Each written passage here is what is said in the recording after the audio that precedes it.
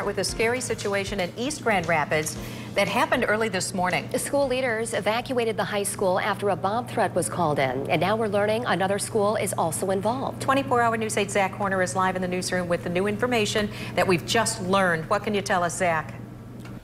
Well, we're just learning that Grand Rapids Christian High School had a shelter in place earlier today. Now, this coming just after East Grand Rapids High School.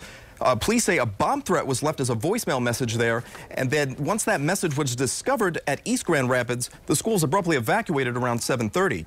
Students tell me that order came over the intercom, sending students running out of the building. A text message went out to parents, but initially, students and parents weren't told the reason for the evacuation. Police aren't saying whether the threat came from another student or not, but classes at the high school were canceled today while police investigate.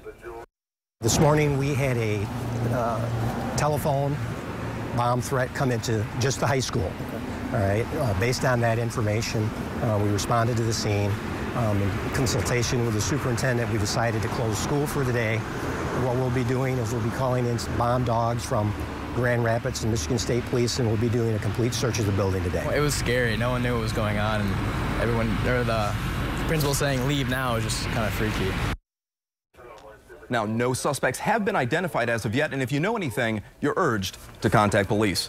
Live in the newsroom, I'm Zach Horner, 24-hour News 8.